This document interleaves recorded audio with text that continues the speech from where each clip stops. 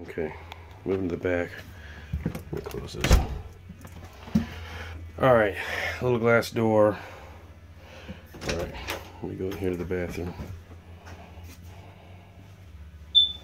Alright, so you got the little wall sink.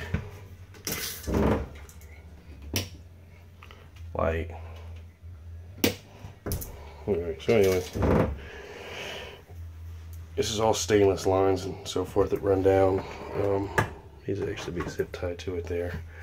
You got a door here, and you have a full-size shower inside of this thing. An actual nice shower head.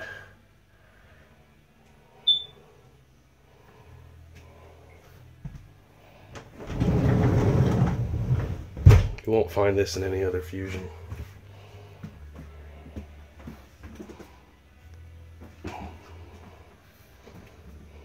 And the reason why you won't find this in any other Fusion is because I had a carpenter come in and custom build the bathroom because I couldn't stand the little shower tub thing that's like, well, this is actually 36 inches across here to here, and the shower tub was only 1.5 feet, and it had a shower curtain and you couldn't turn. And then right beside it was a vanity right here in the wall that was yay tall, and then the tub, the toilet, and it was all like that yellowy off-white color. So I had somebody come in here and redo all this and make this custom bathroom in it.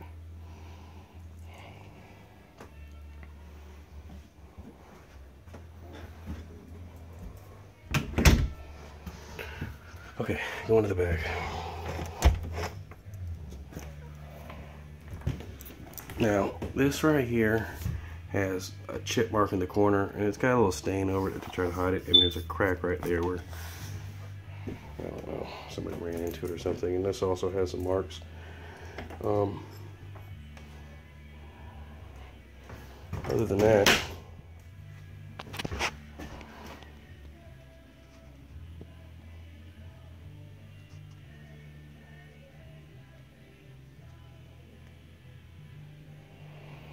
you can actually see we've used it for the ATVs to bring them in here. You see the tracks still where they've been in. They climb right up at this door, will lay down and make a back door. Or not a back door, but a patio. You can put little things in the corners and block it, and then you have an outside patio. This bed right here, these legs actually, they fold down, and this will lift up and make a dining room table with a wraparound bench. It works like this here. Button control. Power button comes down. Now there's a top bed above it. This is a queen and that's a queen.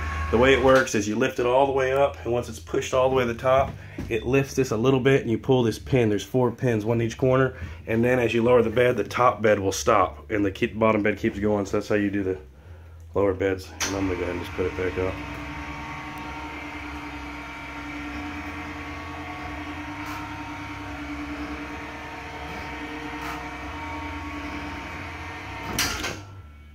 See here that when it releases up there, I'll do it again. There, go watch. Once that's released up there, you pull the pin, and then that's how you bring the other bed down with it. Anyway, it can sit wherever. Your interior lighting in here, and then it's a 12-volt accessory in the back TV, and it's hooked to the antenna to the front, same thing. You see there's ground cleats on it.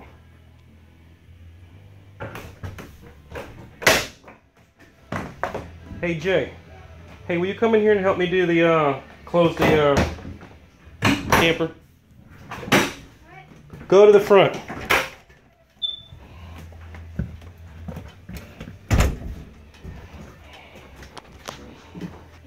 Okay, I want to show this thing closing up. So you lift this bed. Okay.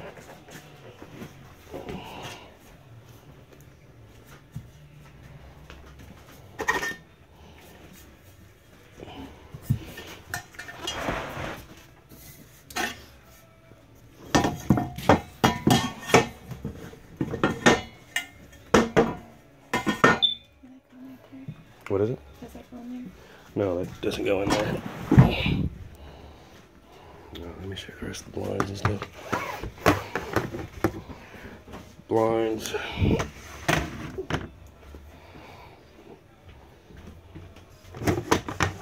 They just lift up and hold wherever you put them.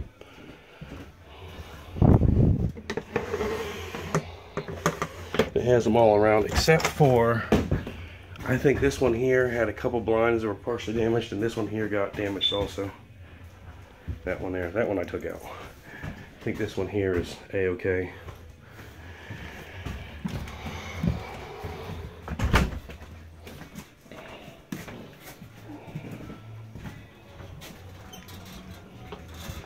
Okay.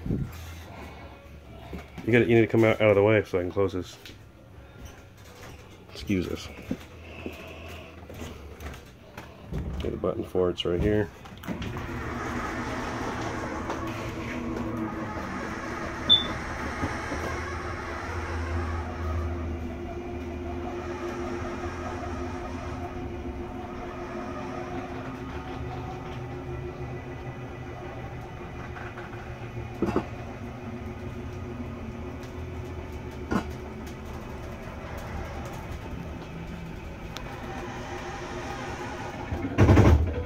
Once it clicks, that's it.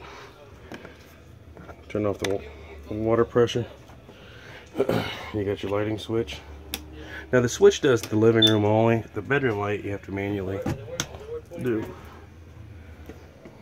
So I'll walk around the outside now.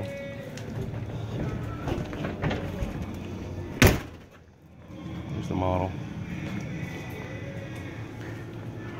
If you have any questions, feel free to ask. We have a lot of our stuff inside of it still.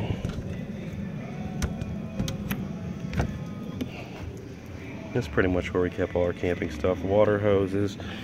Our camping stuff we're going to keep. That's the water hose for the outside. The coil up quick connect hose. Like I said, it was never used.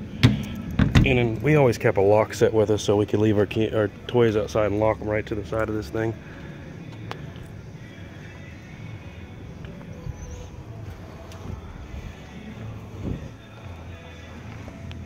You can see it closed up, ready to roll. It's real easy. It's easy to hook up to. You got a little light here for nighttime.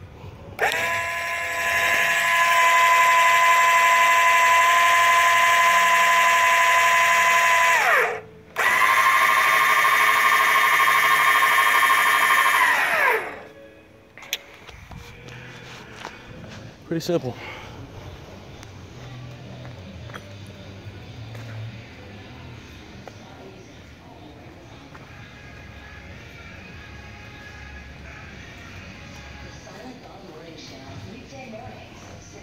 There's no leaks, no issues. Everything works with it. That's pretty much the gist of it. If you have any questions, feel free to ask. I think I'm going to sell one of these four-wheelers too if you want a four-wheeler to go with it.